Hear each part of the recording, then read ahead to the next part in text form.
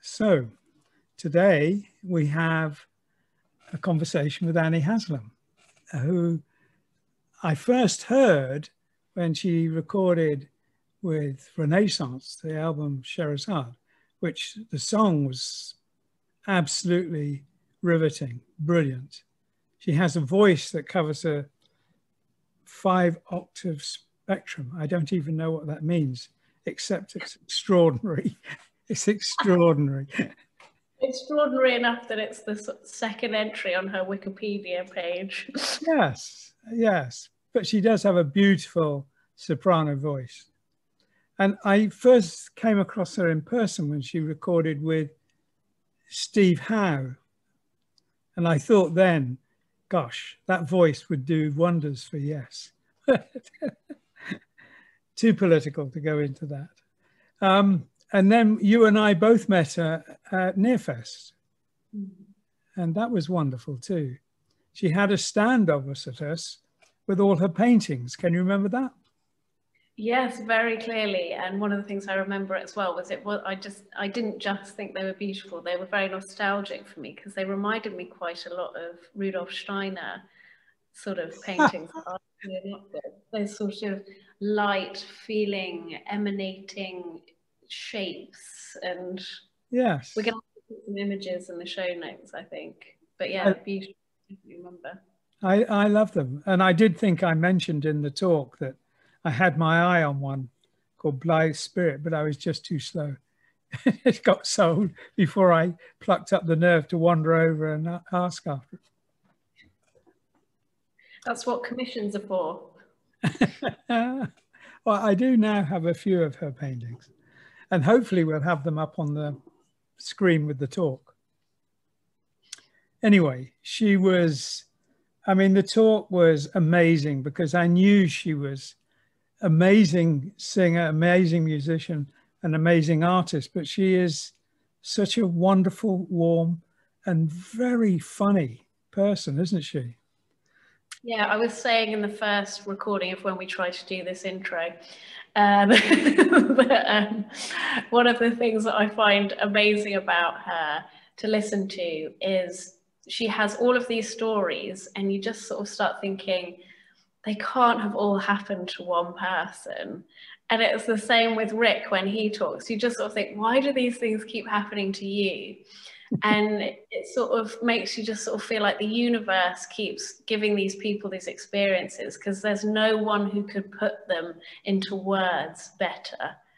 And even in this conversation, she actually has a talk about Rick and a story involving the two of them, which is fantastic as well. Yes, she's brilliant. She's really brilliant. Yeah, it was brilliant fun. We must do that again. I hope she will agree to do it again. Yeah, I mean, for me, like I listen to a lot of podcasts and this was one of my favorite episodes. It's just really so uplifting and hilarious.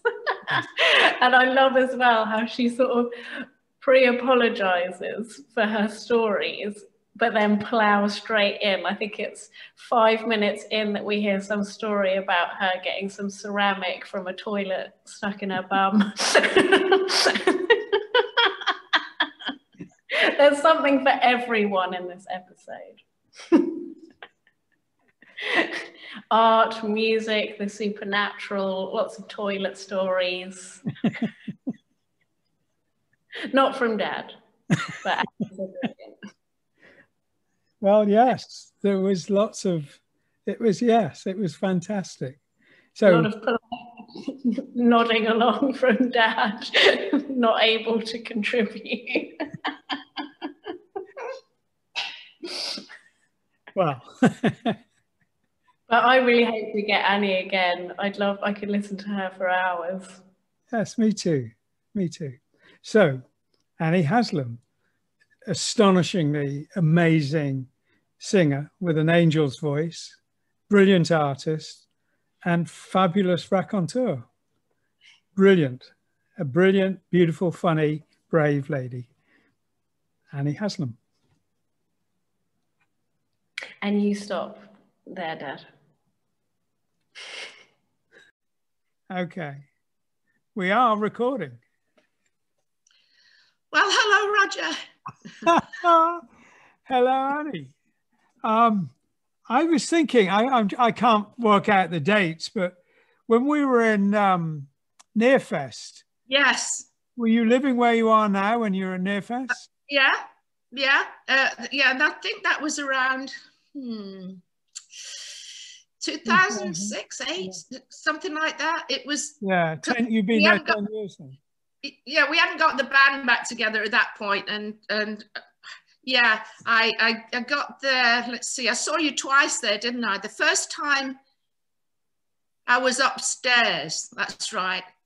That's right. That's the first time I met you, because I met Freya at the same time. Right. How old was Freya then?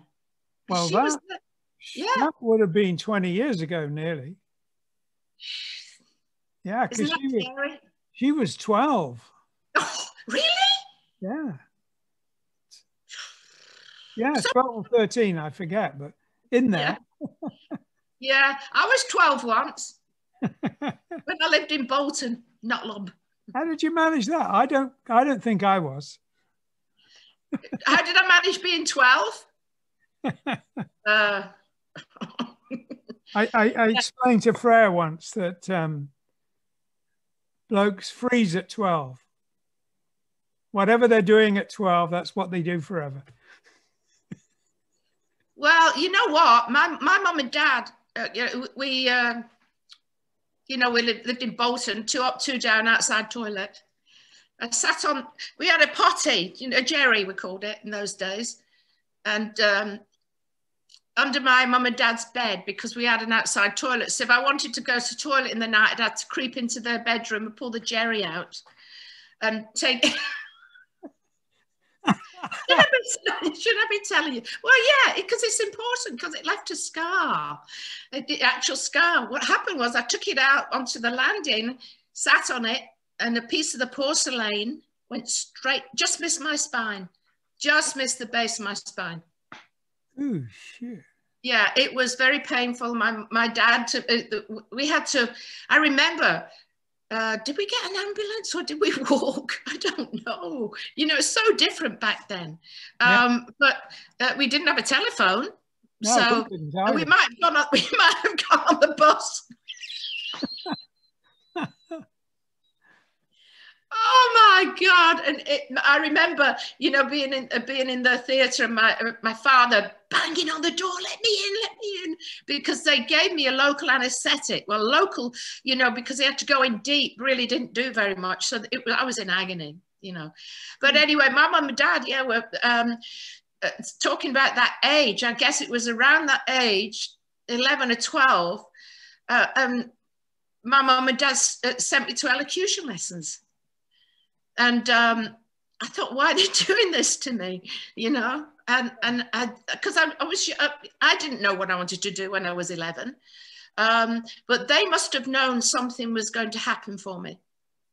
I think that's why they were wonderful parents. They encouraged both my brother Michael, who ended up singing and being managed by Brian Epstein. They bought him a guitar. They bought him a banjo first, then a guitar, and then. And they really couldn't afford it. Sent me to elocution lessons because I talk like this. Yeah, right. Come on, man, let's have you. That's how I used to speak, Can I have a piece of cake? That's brilliant. Cake. But yeah,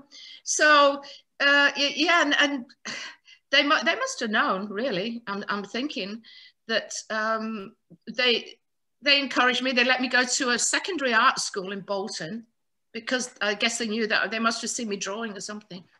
Right. And so they knew that was a part of it. Did you ever get anything like that with you? How did you start?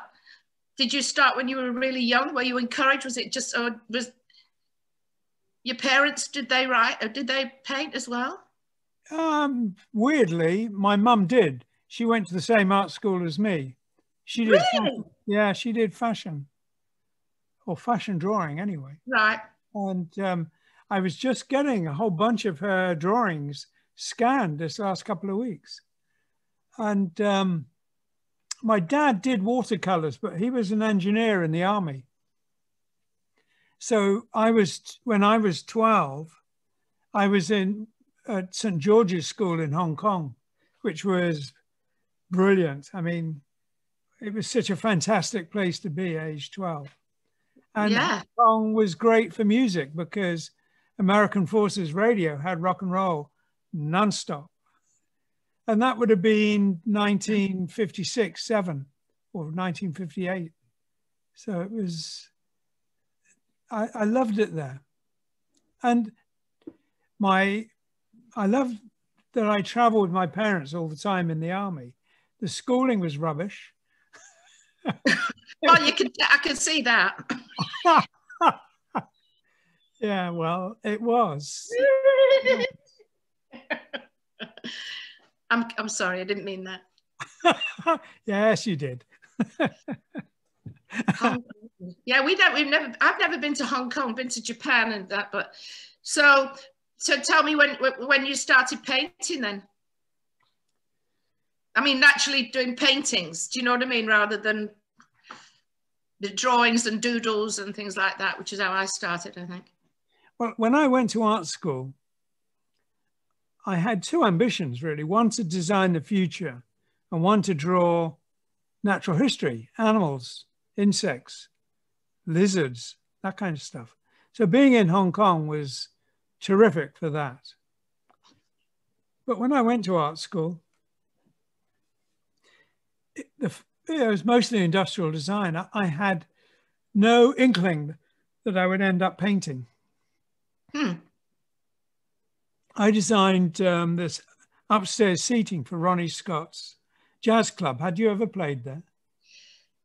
No, I think I went there once in the 60s, I think, but I don't remember who it was I went to see. But no, we never played there, no. Okay, well, I did the seating upstairs in 1968, so it was back then. And they were quite enthusiastic about what I designed, but I showed them my sketchbook to show them what I wanted to do if we had more than 2 weeks, because we had 2 weeks to design and build it. And they said, "Oh, can we use that as an album cover?" So that was the beginning. Yeah. Wow. I remember at Nearfest sitting opposite where you had a stand and really, really liking your paintings. And I'd made up my mind I was going to go and buy one. I had my eye on it. And I don't know why I hesitated, because when I went across, how far was it? 10 meters, 20 feet, whatever it was. 15 feet. Yeah. When I went across to buy it, it had gone. So I bought another one, and I realized I probably bought the one I really should have bought in the first place. Although I was a bit annoyed that I was too slow off the mark. Yeah, Rob bought it, didn't he? One of the Nearfest promoters. You're right. Yes, God, I could see it right in front of me because it had that thing floating in the sky, didn't it? Yes. Yeah. And it was amazing because I had not known what you could do with Golden Open, which is what you were using. I wasn't using it then. I don't. Was I? Let me think, because the way back, isn't it? I wasn't using it then, and I don't know how I got turned on to it. I think it was maybe somebody. Let me think about this. If somebody I knew. Look. I think I was talking. Yeah, I was talking to somebody. Oh yeah, look at that. There you go. I think, isn't that called "Where's Roger" or something? It is. Is it? But you can only get those effects with Open. It must have been with Open. No, it wasn't. Well, you would know. No, it wasn't. The reason I got Open, I was talking to somebody, and God, my memory's so. I think it's just so much stuff in my head. It's crazy. But I was saying, because what happened was I started off when the voice in my head in my den said, "It's time to start oil painting now." When I was winding up my solo singing career, because I was just so fed up with the struggle and somebody else had kind of messed some business up for me, and it killed me. I just thought, I got to do something else. So I thought, well, you know, what am I going to do? And I thought, well, I like photography.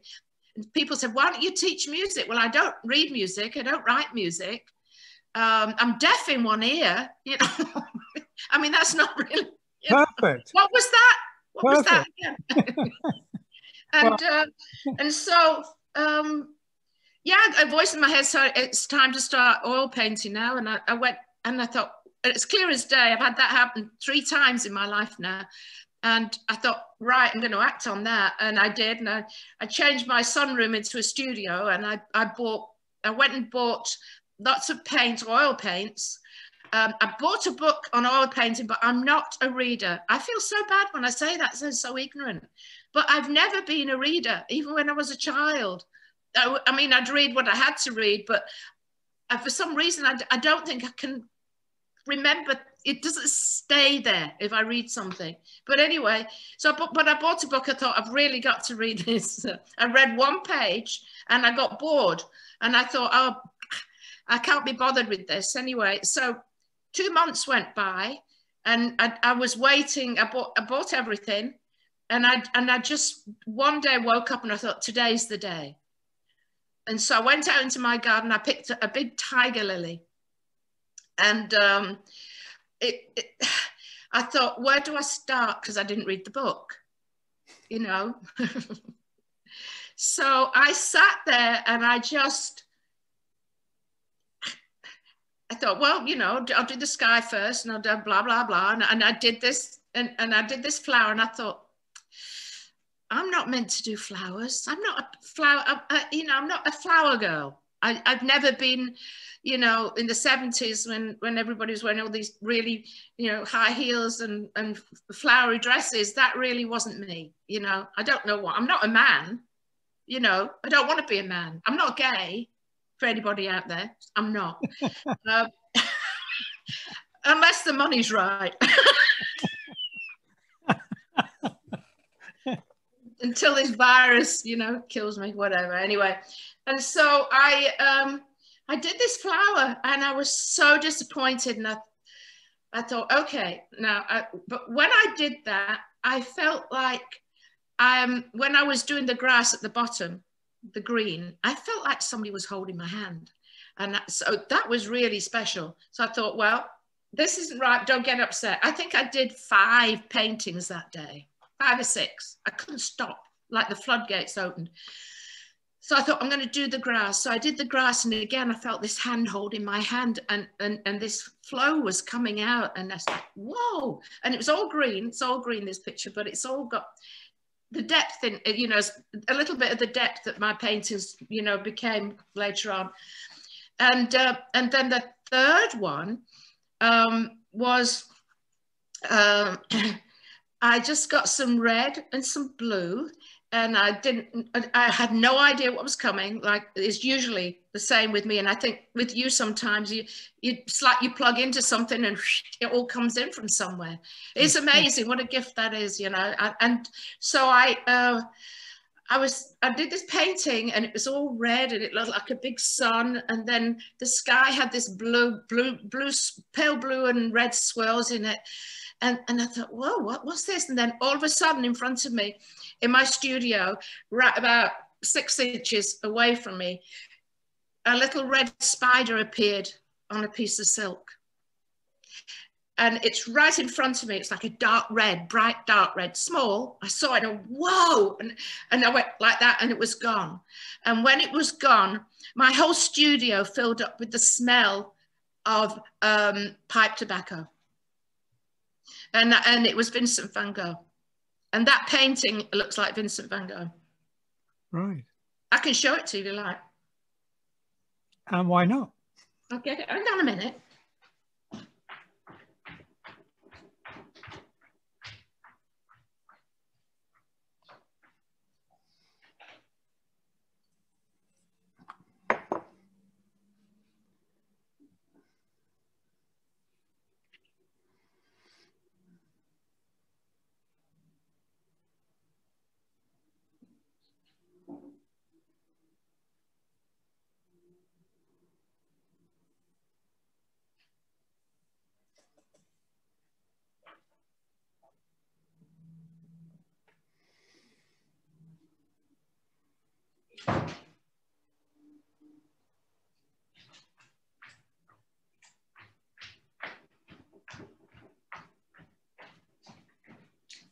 So this one was the first one. Okay. You know, with the grass there. Yep. And the tiger lily.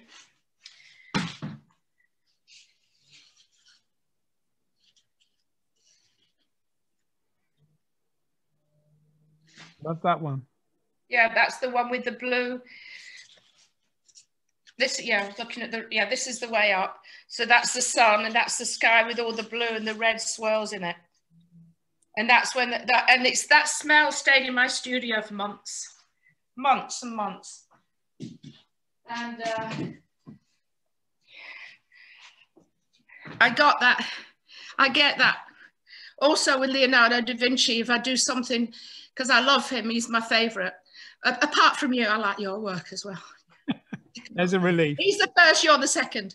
I remember this. That's not bad being second to him. Sometimes if I do a painting and I just use brushes, because people say, do you use your fingers? I thought, no, I don't use my fingers. But you know, just because of some of the effects, and I was doing something with the brush, and it looked like a piece of velvet. And I thought, wow, my God, or it looked like a piece of silk. And I didn't do it thinking, oh, I've got to paint. You know, if there's any restrictions on anything, I can't do it. You know, if I just let everything go and not even think about it, it just pours in, and then it's like, you know. I've lost my train of thought now. What we were talking about, something else. But anyway, I know that you have said that you more or less have a similar kind of thing to me, don't you? Where, and it has a word. Oh, what is it? Oh, hopefully I'll remember it. Somebody wrote to me and said that you have this, where, you know, you get these people that can smell the colour. Oh, yeah, yeah. Yeah, it's got a name. Synesthesia. That's it. That's what this guy said. He said, that's what you've got. And then I thought, you're right, because I've started painting songs. I can paint any song you want, I can paint it. And what I do is, it's funny, I've done maybe 3 or 4 Northern Lights, and they're never the same, because what I do is I get the person to send me a photograph of themselves so that I can tune into them. And of course, it's their interpretation through me of what Northern Lights is to them. Does that make sense? But so yeah, painting songs. I love doing pet portraits. I mean, it takes me 5 minutes to do the background for a pet portrait. You know, oh, there's one here actually.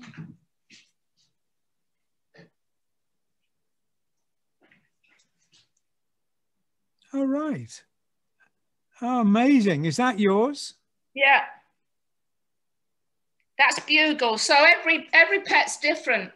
Obviously, they're all different, aren't they? So that's something that I've been doing for a while. I absolutely love it, because I kind of, it takes longer to do the faces and everything. I usually print out a photograph and trace it, just so for the eyes, it saves me time, just to know where everything is, you know. I did the first one and of a cat, and it wasn't too bad actually, and then I just kind of, something happens, I just tune into that pet. I love it. One of the things I was going to do, because what got me off on doing these talks was conversations I'd had in the past about where do ideas come from. Yeah. And this sounds to me like this is exactly what you're talking about right now, where ideas come from. You know, somebody says to me once, in fact, my friend Laura Gardner, we do the artwork together. She's the graphic side of things. I'm not very good at, you know, putting an album. I can paint, but putting it all together in a package is very difficult. You know, that side of it. So she does that. But I spent a lot of time with her over the years. And when the kids were younger, they were about, I don't know, 5 or 6 or something like that. And they said, can you teach us how to paint? So I've done this also with Michael Dunford's two sons as well. We did that in England. And I said, look, what you need to do is you can't think about what you're doing at all. You really need to just sit and just, That's right. Not everybody can do it. I can't meditate. So I think I meditate when I paint. You know, I can't sit down. I just can't do it. It's just not, because there's so much in my mind. But if I know that I'm doing a painting, it's a whole different thing when I'm creating that kind of thing. I never knew this was coming. I went to art school, funnily enough, to be a dress designer. And, you know, so your mother went for fashion design, didn't she? She did fashion drawing. Fashion drawing, yeah, similar kind of thing. I've got a funny shadow on my face. Looks like I've got a black beard now. Or changing faces of Annie Haslam. Bloody hell. Oh, there you go. That's a nice beard. That's a nice look. There you go. So what is the shadow? Is the shadow your computer? Is the computer casting a shadow? That's better, isn't it? Yeah, that's better. We start again then. We can do it again for sure. But let's do it again additionally rather than instead of. Right, yeah.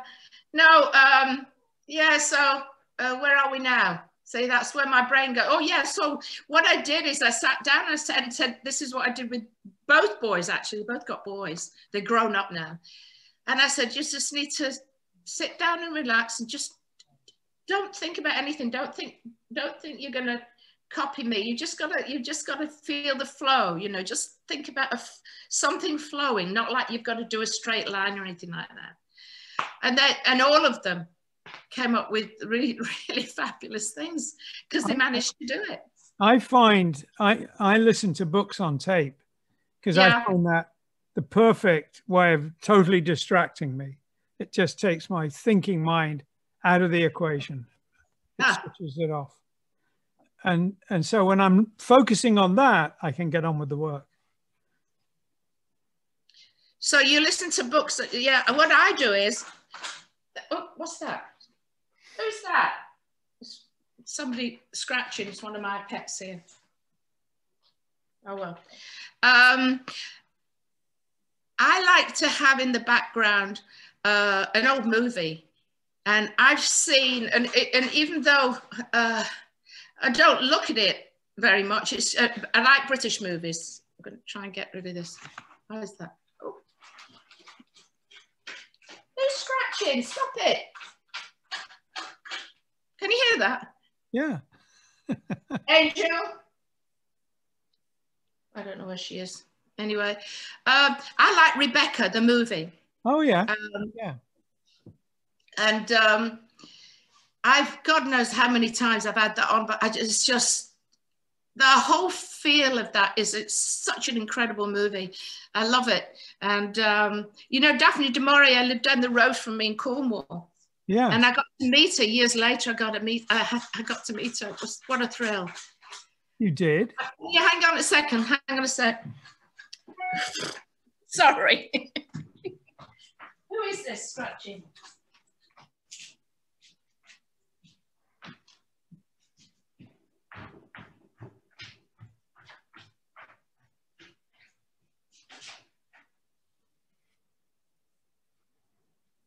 Angel?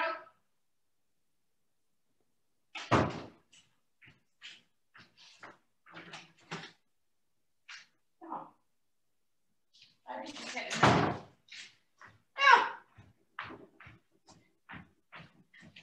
It's my little dog Angel. She found her way into my office. You were scratching it out. There she is. Ah. She was a puppy mill dog. Hello. She lived in a rabbit cage for 3 years. Oh my gosh. Yeah. So she came to me. Yeah.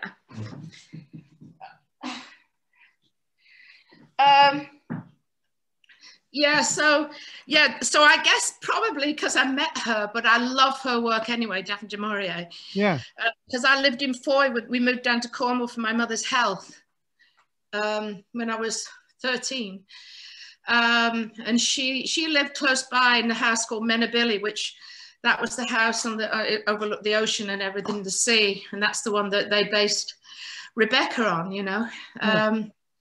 And then years later, I was visiting Cornwall, and she'd moved to another house called Kilmarth, and that was another one that was like not far from the other one that she was in. And I just went just to walk around, just to reminisce. Really, I didn't know anybody else that lived there. And there she was, a place was there, you could see in the distance, and there was a big, gigantic field. And I was with a friend of mine, and I walked up to the gate, and then she comes walking towards us across the field. And she just came up and said hello. It was like amazing. So that's, you know, I love listening, watching, not really watching them, but having that kind of thing in the background. And it's wonderful. Yeah. So, and sometimes music, but I think something about, you know, old movies. And, you know, I used to go out with Norman Wisdom's son. So every now and again, I'll put a Norman Wisdom movie on. I met him, you know, once. I opened the door, went to his house. He opened the door and I burst out laughing. And I said, I'm so sorry. Because my mum and everybody loved Norman Wisdom, you know. Yeah. Mr. Grimsdale! I met him once too. He was one of the guests on Rick Wakeman's This Is Your Life. And I was invited along to that too. They lived in the Isle of Man, didn't they? That's why. I guess that's how they became close friends, I would say. That's right. Yeah. Yeah. And so Rick Wakeman, yeah. Now he's a funny man, isn't he? He is. I like him. I like Rick. When he came to Philadelphia once, he was playing with his son Adam, and I was with my ex-husband Mark and Ed Sharkey, who's the very famous DJ in the Philadelphia area, who was responsible for us. You know, he played us all the time in the 70s, and he helped, you know, turn everybody on. They honor him as launching Yes in America. That's right. Yeah. Yes as well. And all right, I've lost my train of thought. Where was I? You were talking about seeing Rick Wakeman there. Oh, that's right. So we went to see. We met him for a curry. Like, okay. Like we all do. Very like famous curries. You can't have a curry. Oh God. Yeah, we had a curry with my ex-husband Mark, me, Ed, Rick, and Adam, and we went for a curry before the show. I think it was after the stage, before the show. I'm glad I wasn't on that stage. Rick is notorious for having curries delivered during the show. That's a good idea. I've never seen it, but it's the rumor. Oh God. Oh God. I've got a very rude story to say about that one. I don't know whether to tell you or not. I'm going to tell you because it's very funny. It was extremely embarrassing. But anyway, let me tell you about this first. Yeah, so we had this dinner, and Rick was so filthy in what he was saying about everything. I mean, I love that. It's just dirt box humor, isn't it? That's what he called it, litter box humor. We couldn't stop laughing, and Ed as well, but my ex-husband really was like, it was a bit too much for him. But we, yeah, I remember, do you want me to tell you this story? It's a bit rude. Right, you're going to have to tell me. It's not really rude. You can always cut it out if you don't want it. What's that shadow there?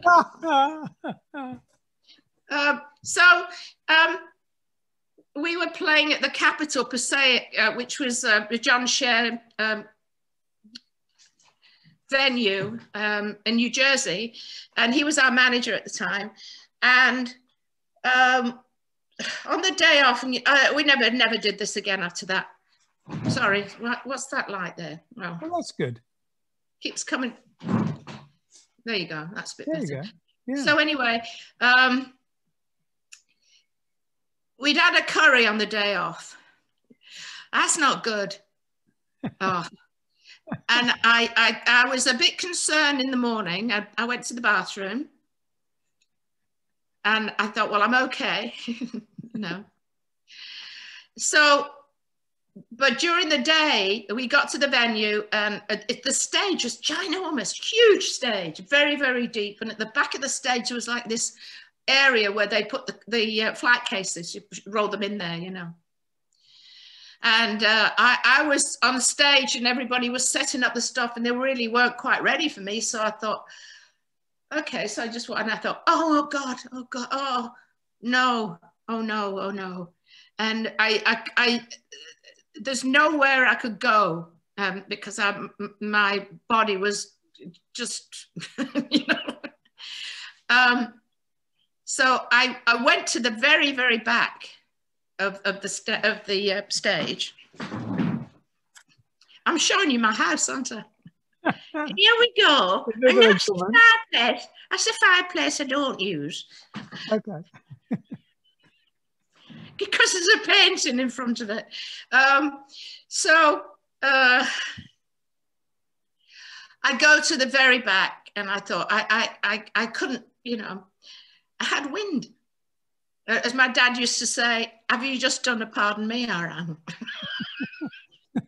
So I was dying and I thought, oh, and I you know, just, so I stayed there. I'm hiding. Because I thought, I can't move yet, you know. Oh my God. And then John Bora, bless his heart, he was our tour manager and he was my guardian angel. He used to really watch over me. He went, Annie, where are you? We need you on the microphone. Sound check, you know. And I didn't feel safe. I didn't feel that the air around me was safe. So I kind of sidled over as slowly as I could, hoping that there was nothing following me. I was in front of the microphone and John looked at me and said, and the microphone was on, Annie, have you just farted? It went everybody, you know, all the PA and everything. No audience, hopefully. So that's a pardon me. Yeah. And you know what another name for a fart is in Lancashire?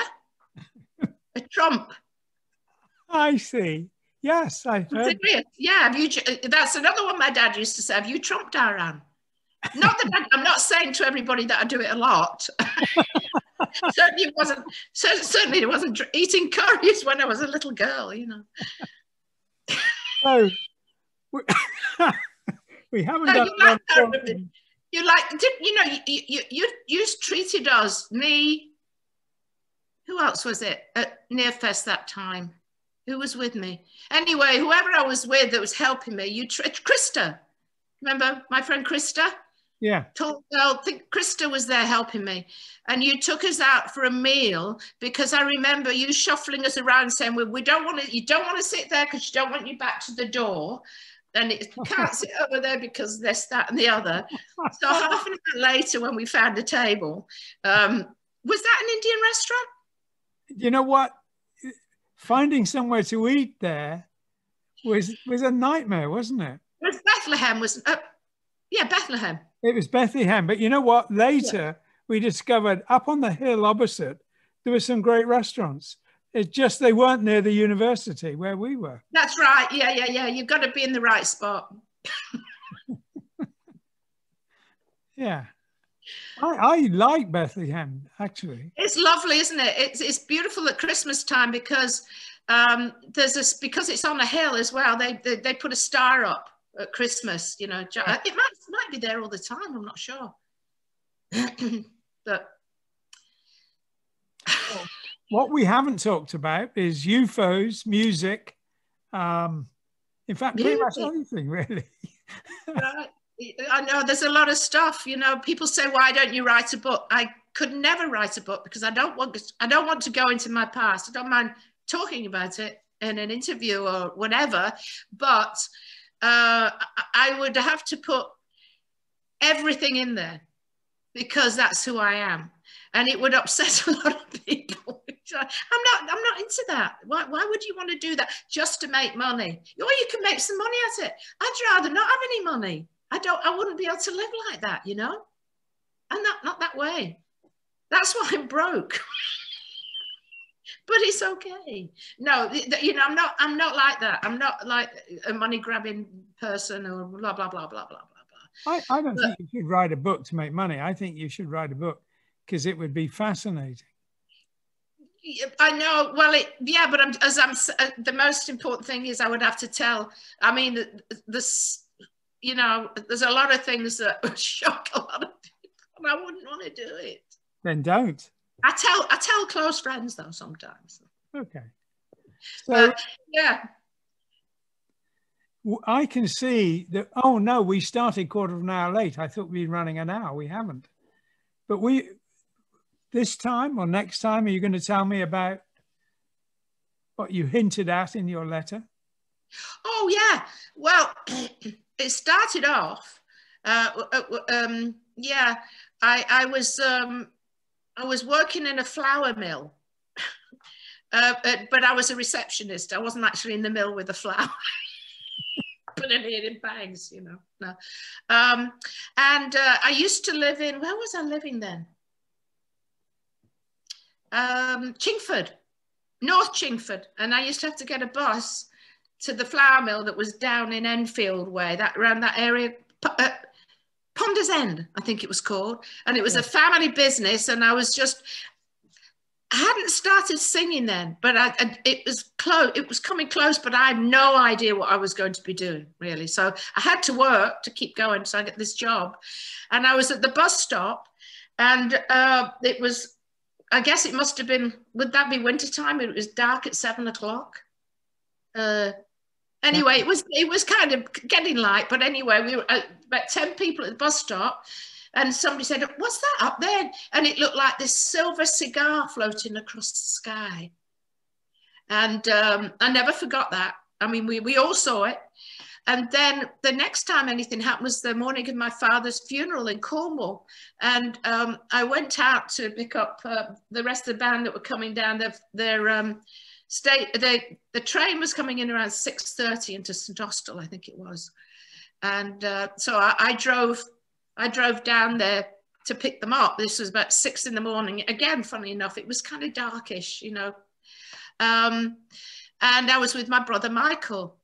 And he's the kind of person that, he wouldn't believe in anything like that. It's got to be like black and white, you know what I mean? That kind of thing. But we got to the station and the train was delayed for an hour. So we thought, we might as well go home. So we came back home. As we were coming back to my mum's house, and it was just outside Foy and not far from Daphne du Maurier country, it's all around that area. So there were like really tall hedges, you know, narrow roads. And I had a Range Rover at the time, and second hand, I'll add, got there. It had a very big, you know, the earlier ones had got even bigger windscreens. Do you know what I mean? The first Range Rovers. Yeah. And so it was like this giant picture window, and we're driving along there. All of a sudden, in this picture window, we could see. And I said, "I've got to pull over. Do you see that?" And he said, "Yeah." And it was three lights in the sky, very bright, and. I've no idea how far it was away, but we both saw it, and it came closer like that, and it's still not right on top of us, and then it just stayed there, and then it was gone. Now I think only because of my other experiences and the anagram of my name. Would you like to know the anagram of my name? Alien Shaman. What? Alien Shaman. Not good. Anyway, so I've had all kinds of things going on in my life since then. But I think that nothing happened because we were in mourning. Yes. So that's what I think. And then, you know, over the years, I've seen things. I was with my ex-husband in Puerto Vallarta. His company had every year they used to take their employees on a trip, and it was wonderful. They were really a fantastic company. They did it really, really good people. And we were in Puerto Vallarta, but I didn't like the fact that we're in a hotel and on the other side of the wall where the private beach was, it was just terrible poverty with donkeys and everything in the water. And it was, I didn't like it at all. I would never do that again. Anyway, but about 3 o'clock in the morning, I think it was, I got out of bed and went to the window. And I saw in the distance, but it was definitely, it was three rows of colored lights. So red, green and yellow, or red, blue and yellow, whatever it was, spinning around.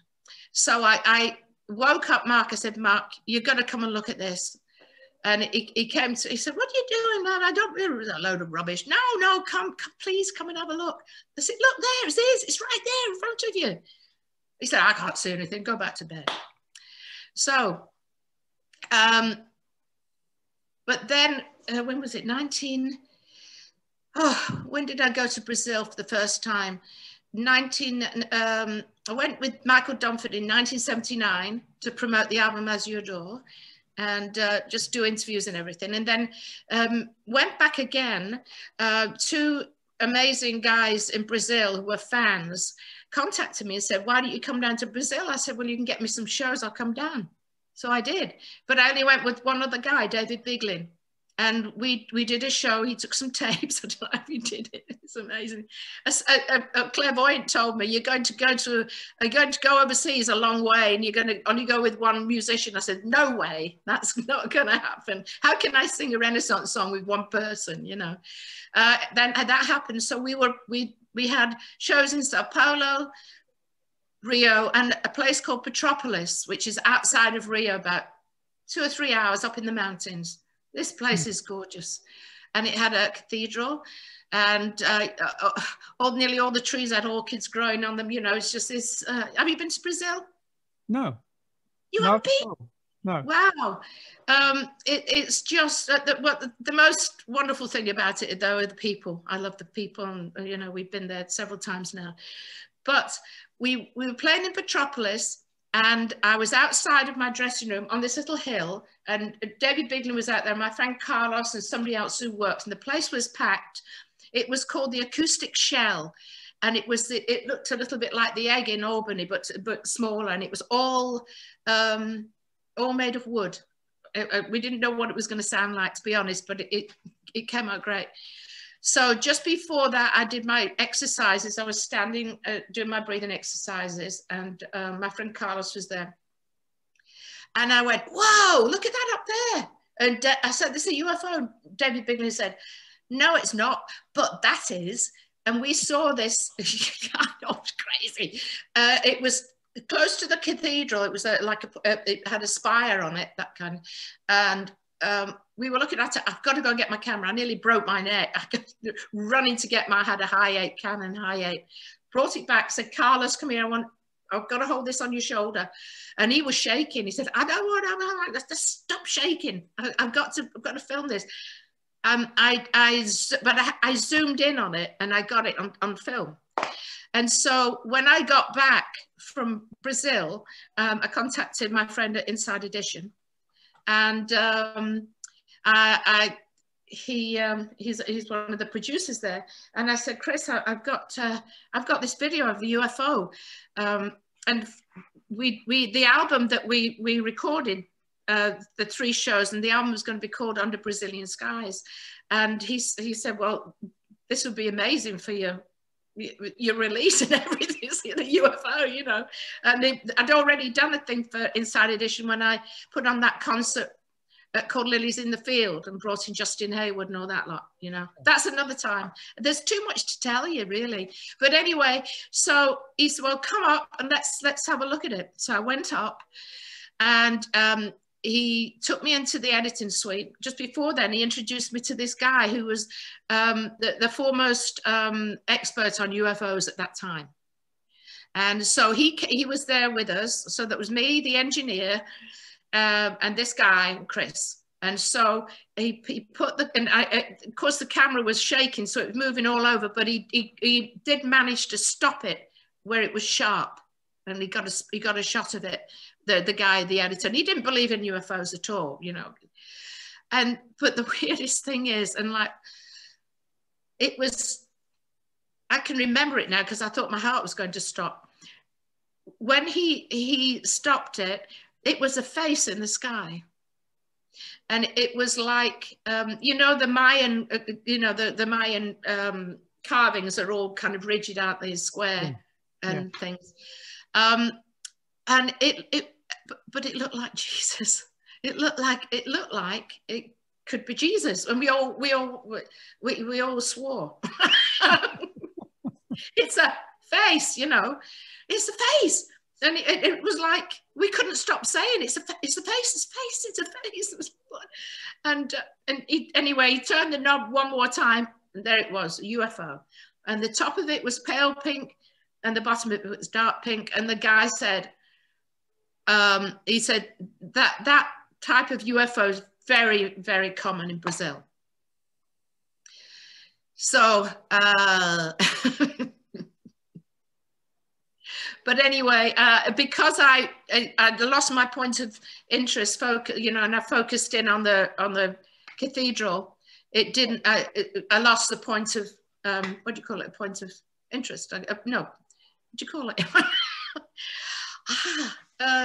Anyway, because I zoomed in and you couldn't see the cathedral, right? Because I'd lost it because I, you know, zoomed in. So that was that. And so, do you still have that? No, I've got, oh, and when I started painting though, Roger, the weirdest thing was, so the first painting was a flower, and, you know, I knew straight away that I got upset, as I said, because I thought, why am I painting a flower? And it's awful. It's not very good. You know, I thought, no, this is not what it's about. And then I did the grass, and then I did the, you know, the Vincent painting without knowing what was coming. And then the next one after that was a UFO over the ocean. And without any thought, no thought whatsoever. So my guest room is full of all these different paintings of different planets and landing strips and all kinds of stuff. Amazing. And do you still have the recording you made of it? I do, yeah. That's good. So have you ever seen anything like that at all? Any experiences? I saw something so tiny it could have been anything. This would have been 1957-ish in Hong Kong. And I saw a little speck, which I just assumed was an airplane, but it moved too fast, because you see an airplane when it's a little speck, you know, it just moves across, right, you know, really slowly. But this went like that across. It could have been, but I was very curious about it. Well, it wouldn't have been a satellite, would it? Well, in those days, it could have been Sputnik. Oh, yeah. Yes. Sputnik. There was a band called the Sputniks, wasn't there? There was, but there was also a satellite called Sputnik. Yeah, I bet you saw something. Yeah, I bet you saw something there. I don't know. It certainly was an option. Right. Yeah, I mean, I'm open to everything, really. I just, because I've had so many different experiences, you know. Oh, I'll tell you one. When we played in Korea, it was, when was it, 2011 in Seoul, with Renaissance. And we only went out for 2 shows. It was crazy. And it was when Mr. Kim, do you remember the dad? Mr. Kim was handing over everything to his son, the leadership and everything to his son. And they, in North Korea, they were having this giant parade. It was the second day that we were performing, because it was 2 days in the same place, the mapping center, I think it was. it was really did very well. I think it was sold out both nights. The audience were amazed because Renaissance in any form had never been there. So it was really wonderful. So the second night, I was on stage, and we had a different light, a different sound engineer for this one, Chris, who we hadn't used before, and he talked to the lighting people about the lights, and I'd already got a lighting plot to give him. So we don't use, you know, my advice is never use dry ice unless you've got people that are experts on how to use it, you know. And so wherever we, and also sometimes they use it, it's got oil in it. And that's really bad for singers. But anyway, so that wasn't an issue. I didn't even think of it because it was in the rider, and it wasn't used anyway. But what happened was in a song called Midas Man, in the second verse, for a split second while I was singing, Mr. Kim, his face came, it was right there in front of me, right there, a split second. And I said, I'm sending love to you, Mr. Kim. I'm sending love to you, Mr. Kim, in my mind. And then in a second, he was gone. So I clipped a word. I clipped a word in that, it was happening that fast. It was only his face right there, right there. So anyway, I thought, well, I've got to put myself together here. So I'd forgotten about it because I had to do, you know, the rest of the show. So when I came off stage, Chris came up to me, he said, Annie, he said, the weirdest thing happened when you were on stage. He said, in Midas Man, in the second verse, in the second line, there was a white mist around you. A white mist appeared around you. And he said, I went to the girl who was there doing the, you know, because you usually have the lights and the sound close to each other. And he was shouting, I told you no dry ice. She said, I'm not touching anything. That is weird. Isn't that the weirdest thing? And I went to Japan when they had the tsunami. I went there and I took one of my painted guitars for an auction. A friend of mine donated his tickets so I could go club class, and it was incredible. I was there, but I was there too long. It was upsetting to fly in and see all the debris in the water and walk through the streets, you know, where there was wires everywhere, you know, because a lot of the electricity was still cut off. And so a similar thing happened when I went on stage, and I went on stage about 1 o'clock in the morning, and I'd got jet lag, and, you know, God, well, you've been to Japan, haven't you? Yeah. Freya lives there. Yeah, Freya lives there, doesn't she? Yeah. That jet lag has got to be the worst. Well, that in Australia, I guess. But yeah. And so I haven't got rid of my jet lag until I get home. Do you know what I mean? But I was singing at 1:30 in the morning, and I had these young Japanese musicians who backed me up. They were fabulous. And I was so tired, but a similar thing happened there as well. But I don't know what it was or who it was, but there was something else. There was a connection with something in Japan when I was singing. It kind of took me away, you know. So, I mean, there's something about whatever my past is, my karma, you know, that people, you know, hang around, you know. Was that the Tokyo Prog Festival with Steve Hackett? No, no, that was when I just flew on my own to donate that guitar to raise funds for the kids that had lost all their musical instruments and everything. It was connected to Music Cares as well. So it was in Nagoya. I went, yeah. Okay. But no, we did the open air thing with Steve. That was, God, it was about 98 degrees on that stage. There was no air anywhere, and all the fans had fans. I thought, what one of those fans? And it's the only time ever in my career I've sung with sweat pouring down my face constantly. I can send you one of those fans. Oh, can you? Yeah, literally have probably 30 or 40 of them. Oh, really? Because I designed the stuff for that festival. Oh, Oh, did you? Oh, yes, you did. I remember that now. Yeah. Well, you won't meet the fan immediately, but I was. But watching them, it was like it was torture. It was done on purpose, you know. But yeah. Annie, we've been talking for just over an hour. Oh, so sorry. We haven't even got to half the things I want to know, talk got some music. And music, of course. Well, we nearly did. I have to tell you one thing, though, that really helped me musically during the pandemic and what's going on now is that I had a birthday video that was made up for me by Jeffrey Langley, who's one of the keyboard players now, and it was fabulous. He got Jeff Downs to put a message on there, Steve Hackett, Michael from Opeth. Do you know Mikhail? Do you know? Yeah, him. What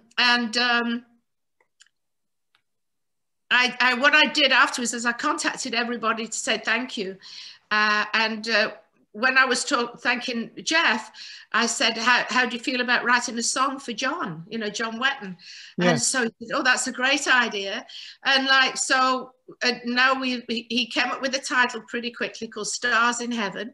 And I wrote the words about my experiences, going over to see John. And when was it? 2000, oh gosh, it seems so long ago now. 2003, was it? But anyway, John was a very big fan of ABBA. So this song is, and I love ABBA. I mean, I think they're great. And so it has this wonderful ABBA feel, but it's all me, It's like, and I love harmonizing with myself because I can sing high and I can sing low, and it worked really well. So that it's really kind of help me get, just doing some music because I can't do anything with my band, and to do a Zoom thing with our band, it's just, I don't want to sing Mother Russia in my kitchen, I can't. I don't want people to remember me for that, So anyway, it was fun. So that really helped me get through this, and it's not come out yet, but it's it's almost finished. I did my vocals and with Rave up in Warwick, New York, and didn't have to wear a mask in the studio, thank goodness, because you can't sing with a mask on. But I'm not sure if this isn't just a false memory, but for some reason I think you could sing arias, you could sing soprano. Well, I'm a coloratura soprano, and I started singing. I went for singing lessons. I went to Shirley Bassey's teacher first. And he couldn't take me on in the daytime. He couldn't take me on in the evening because I had a daytime job, and he worked only in the daytime. So he put me onto an opera singer called Sybil Knight, and I was with her for about 9 months. And that's where I found I got 5 octaves, because I was breathing from my diaphragm and not from my throat. And yeah, she wanted me to go into opera. She said your voice she said it's an unusual. You have an unusual tone in your voice, and it would be great for you. But I didn't want to be stuck in one place all the time, and I just didn't know where I was going to go at that point either. I just had no idea, no plans, nothing. But it's a long story. Can I come back? Yeah, shall we do another one and talk about the music and the singing? Yeah, let's do that, because it's a shame to rush it, really. Yeah. Yeah, I did actually plan not to talk about music. I thought we would talk about other things, the art, where ideas come from. Yeah, which we did a little bit. Yeah. And I thought we would save the music. So if you're up for it, we'll do it again. Oh, definitely. Yeah. Brilliant. Yeah, absolutely. Yeah. Okay. Well, when we've finished, I'm going to send you a copy of this, but you might not get it till tomorrow morning because... Okay, no problem. I'm going to go and see Steve Howe now. So you go what? I'm going over to the studio to see Steve. Oh, where is he? he's recording at Curtis Schwartz Studio, which is about 8 miles away. Yeah. Give him my love, will you please? I will. Absolutely, yeah. I will. Yeah. Annie, thank you so much for joining me. I have to stop because you can hear my voice is saying goodbye. Oh, really? You see, I could go on Not enough today. because I learned to breathe properly. I can talk forever. Well, it's a bit late for me to learn to breathe. No. Actually, you know, there's a guy called Wim, W-I-M, Huff, H-U-F-F. And he holds a Guinness records for breathing under the ice or something ridiculous. But this guy is very healthy and he has the most amazing breathing exercises. Very, very, very, very simple. You can just look him up and I'll see if I can find the one that I did. It's really easy, but like after doing it for like 5 minutes, not even 5 minutes actually, you're breathing differently. Because that's why we get sick, a lot of it. You know, we're not breathing. You know, all of a sudden I think, I'm not breathing. Oh, hang on. You know. Well, if you find it, please send me a link. I will. I'll look for it in a minute and send it to you. It's brilliant. Because if you're talking a lot like this, you need to keep your voice tuned up, you know. I do. Annie, it's brilliant. Thank you so much. Good. Yeah, I'm sorry I was a bit rude, and if anybody's watching me, you know, that I don't mean to say rude things, but I like to make people laugh, you know, and I think I like to shock people sometimes as well. I think you'll have done both. I thought it was brilliant, and I think you're wonderful and very brave. Oh, thank you. All right, give my love to Freya. I will, and Steve, I will. Yeah, and let me know when you want to do it again. That's not a problem. I might try and find a better place in the house. Oh, I love this place, right opposite the paintings. Yeah. And where you're sitting now is better than where you were at the beginning. Yeah, it is much better. Well, it's the light's changing outside and the curtain and all that stuff, you know, like it does. Thank you. All right. Thank you, Roger. See you soon. Yeah, talk to you soon. Bye-bye. Bye-bye. Bye.